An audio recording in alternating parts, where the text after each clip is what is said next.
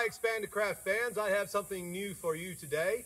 I have a kit where you can put together your own aluminum super lightweight trailer. This one we built, I actually had this aluminum, has been around my yard, some of it 5, 10, 12 years or more. But what I did is I have a kit available. You can make a trailer whatever size you need using these adapters and fittings.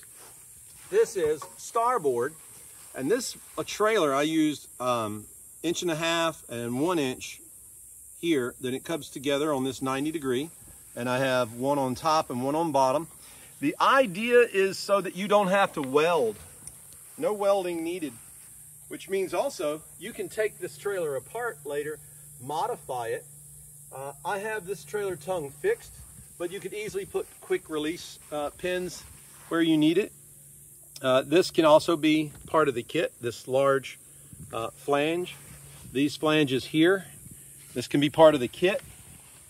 And then I'm going to show you here what we did is I used the starboard here, which is really tough stuff, and for a kayak or canoe trailer you really don't need ginormous heavy-duty steel. As a matter of fact, the 2,000-pound axle is about 1,000 pounds more than you really need. And so all of this is saltwater worthy. Now, this is an old axle I got off of a trailer that I had. I have 11 different trailers, so I just happen to have this one. But you can get a brand new axle for a couple $100, springs, however you like. But we can send you the kit with all of the pieces for everything you need to make a saltwater worthy aluminum trailer. This thing is lightweight, folks. I mean, very lightweight.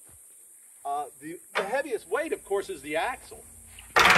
And that's also why I said that you don't need a 2,000-pound axle. Check us out, Expandacraft.com. Wait till you see what's going to go on this trailer. It's going to be a triple 20 Expandacraft. Triple hull, 20-foot Expandacraft boat. Expandacraft.com. Subscribe!